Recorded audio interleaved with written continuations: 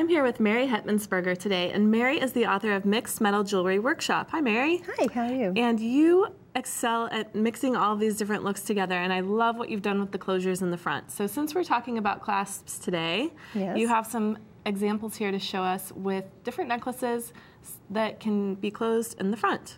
Yeah, I kind of like the idea of finding alternative ways to make clasps and closures, but also they end up being a great focal point for the piece. They really do. So this one, it looks like you're using a button. I am. I'm using this button here, and it's just like a button, so it's a nice little ridge in the back. And what I'm trying to do is to make it, it was hard because you don't have a hole, so you got to figure out a different way to connect it. So what I do is I actually take wire and I make a paddle that I'm going to stick through and make that sort of the focal bead. Okay. So I'll show you how to do that. Okay, and what type of wire are you using before you start to hammer? Okay. I'm using either a 20 or an 18 gauge. Okay, so a fairly heavy wire. A fairly heavy wire. You can even go heavier, but you have to make sure it gets through the little hole through there. the shank, okay. Right. So what I do when I'm making these little paddles in here is I come straight down first, and then then what I'm going to do is actually pull it. Oh, you're going to, okay. And what that does is it sort of spreads it out. So you hammer first and then pull. Okay. And you can see how you get a really nice, really nice shape, really nice paddle. It happened fast too.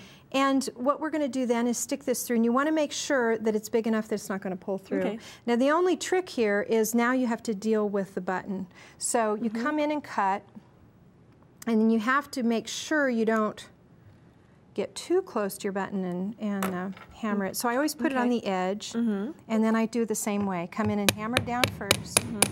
Whoops. And then pull. You know, you can really tell from the sound, too, that the actions you're doing are different. When you hit it straight down, it sounds a little bit different than when you hit it when you're pulling. And you don't want a lot of movement, but a little bit is fine. Yeah. And you can even go back in right on the edge and pull again and kind of make sure that both sides are kind of evenly spaced. And then what happens, I'll show you the back side of this so you can see the mechanics. Okay. So basically, what you're going to do then is you're going to create another wire piece out of your 20 or 18 gauge that sort of mimics these components. Yeah, so this is a pre-made component, and then you're mimicking the design with your wire. Right. And so what's kind of fun about this is you can make it whatever shape you can get, as wide as you want. And what I really like about this piece is that this then becomes your clasp. Let me see where it is. Oh, so you're just going to slide it right off of there. Right. And then you would wear it, of course, this in the front. Right. So you take a real heavy gauge piece of wire, anything from like maybe a 14 gauge, even up to an 8. Oh, I mean, you can get really thick. And you're going to do this the same way. You're going to hammer this whole piece of wire. And when you do that, what I do with these is these big pieces, I just hold them actually in a teardrop shape. And then I come in like this and start in hammering. And the way that I get all of this sort of I don't know, I guess variation in size and see that real forged look is I actually will kind of change and sometimes use the ball peen part. All right. And then when you get down to the end, then you either drill or poke a hole in the end with the hole punch pliers, and then connect it up with your jump rings. But it's a fun way to make a focal point, and then hook it on like that. Yeah, and it makes a really good closure, too. It does, it does. Nice and secure. And another way to use the buttons, too, which is really kind of fun, is if you just take a piece of wire and do a swirly, and then basically put your jump rings, get back here. So you made a little jump ring chain on the back of the button. And then you come in and just slide it through. Oh, so you're not physically attaching the button. It's getting...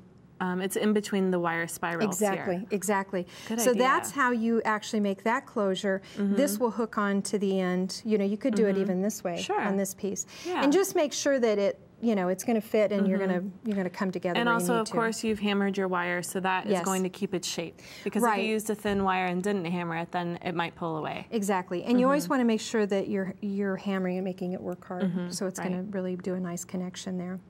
Cool. Yeah. All right, so what about this piece here? It looks like you created a wire squiggle, and this is going to become also a focal element. Exactly, and on these, it's the same thing. When you're making these, and I have a tendency to make a little bit different. I'll show you how I make that actual little wrap loop. I actually come in and I just bring my wire towards me and pull it to the back. I end up with more of a teardrop shape, and I actually like that. I have a tendency to work with not so many tools. I'm kind of a hands-on, low tech, yeah. And then, your work also has a more organic look to it, so that makes sense. So I come in and cut that real close, make sure it's nice and tight so you don't have any sharp edges. And then when you do your shaping, don't overthink it. That's sort of one of those things that has, and especially even on these little guys. The squiggles. Yeah. I just come in and grab one way, grab another. So you're using bent nose pliers to do all this? You can use any pliers. I just don't like the round nose. I bet at home you don't even use your pliers. Yeah, I do, but I don't like the round nose because I like to have a better grip. I like to have something. Bit of an edge there. Yeah, I like to have a straight inside. So I've made my side here, come in here like this, and then when I go to do my wrap loop, again, I just come in, pull it down. So you're actually doing all of your wrapping and everything first and then hammering the center part? I do. And part of that is just, I think, out of habit. The other thing I tend to do that, the reason I do that also is because then I can actually even hammer my little wrap loops too, which I kind of like that look. And I like to have it kind of flat and then come in.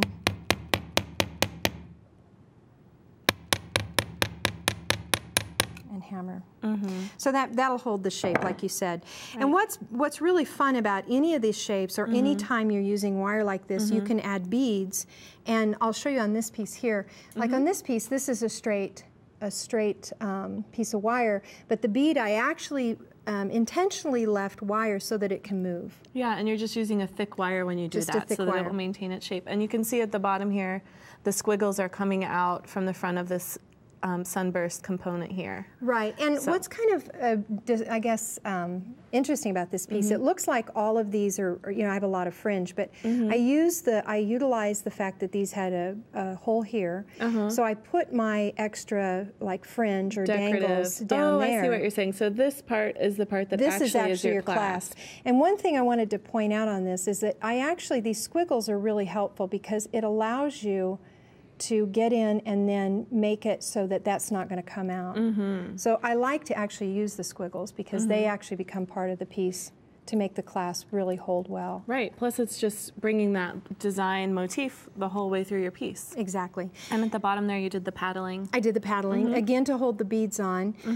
You can do things like burn balls, so that, you know, burn balls on the end of the wire. With a torch, you mean? Yeah.